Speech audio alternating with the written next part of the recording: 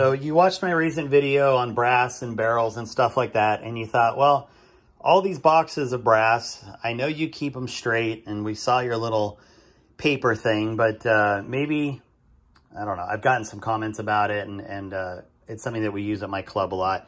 So the question is, how do we take virgin brass like this, which I just have, these are all waiting to be shot. So that's virgin that's waiting to be shot. So this is all virgin brass. And then this is all brass that's been shot once or twice. I even have some more brass over here that's waiting. So what happens when that's all done and we're trying to keep all of this straight? Because again, keep in mind, I keep this 100 pieces of brass in this box at all times, and here and here and here. And it's by having, you know, some sort of order to it. So let me show you the spreadsheet that I use. Let me show you what I'm going to share with you guys. And then we'll be back in a couple minutes and I will show you how I use it in practical application. You know, a box that needs to be annealed and another box that needs to be sized and brass that's ready to be loaded. How do we make sure that we're not screwing up that brass by double annealing or forgetting to do a step? Well, it's using these checklists. And what I've done, and I've done this for my club for a couple years now, but I'm going to share it in the link below, which is a create your own checklist. And I've put in most of the steps, or at least the steps that I can think of that most people are going to do that are practical. And you can put them in any order you want.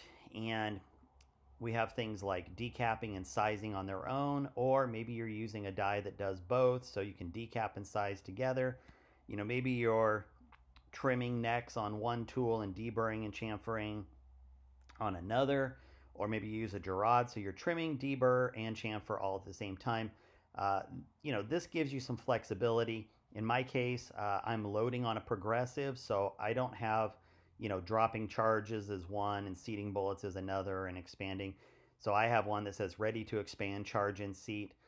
And so we're going to go ahead and set this up for how, you know, I currently reload, which is first I'm going to clean my brass, and then I'm going to anneal it, and then we're going to lube it. And then I decap and size at the same time. Then we will trim, deburr, and chamfer. We're going to prime. And then we are going to put them aside, as they are ready to expand, charge, and seat. Now, in theory, you would say, hey, great, you know, you should be able to know that it's primed and ready to expand, charge, and seat. But really, this just gives me confidence that they are truly ready to go into the case feeder. So now that I've put in the steps that matter to me and what order I want them in, so this is very important. You want to make sure you put these in order. I'm going to go to the Print Me page, and now you'll see that it has populated clean brass, anneal, blah, blah, blah, blah, blah. Now, there are a lot of not applicables that are here. That is simply because those are all steps that I've chosen not to do, so it's just dead spaces. But once I print this out, I just cut out this section right here on each of them. And that's really all that needs to be done. In fact, if you look on the print section here, you'll see, you know, I would just cut out each of these and I just leave the check boxes and the area that I want. So this will make 9 of them. If I was doing this just for me, obviously I could customize it so I get a lot more on a page, but I am catering to people that use any number of processes. So now that we have this, I'm going to print it out and let's go look in the real world and see how this is going to help. Well, here it is. So we saw it on the screen. This is how it prints out. And I know there's some waste here. And yes, I know there's ways around it, but not if I'm going to allow people to have, you know, 20 steps potentially. Anyway, here's what it looks like. And then here's what happens when I cut them down. So I end up with some of these, and I just have a pile in my reloading thing here.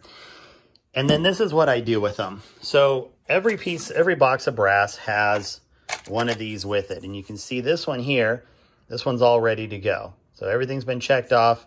It is now ready to expand, charge, and seat. Okay, and then we have this box here, which has only been cleaned and annealed. We have cleaned and annealed, and then this one here, also cleaned and annealed. And as I do any of these boxes, I would then just check this off and it would stay with the box of ammo.